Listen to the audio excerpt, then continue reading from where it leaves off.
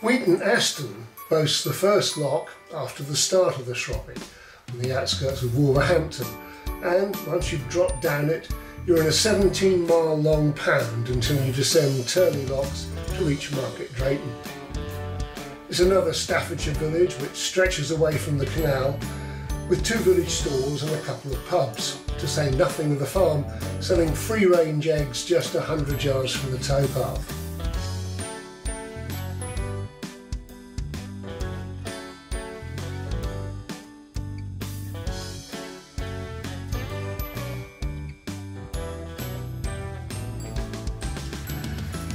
For most boaters it's a place to fill water tanks and empty rubbish bins, but it also offers some attractive moorings, some of them pleasantly shaded